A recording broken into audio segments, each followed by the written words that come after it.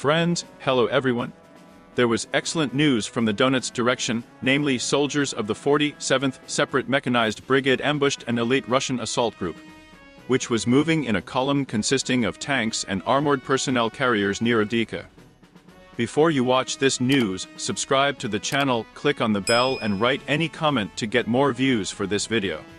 It is reported that fighters from a company of attack drones ambushed an elite Russian assault group in the village of Berdishi.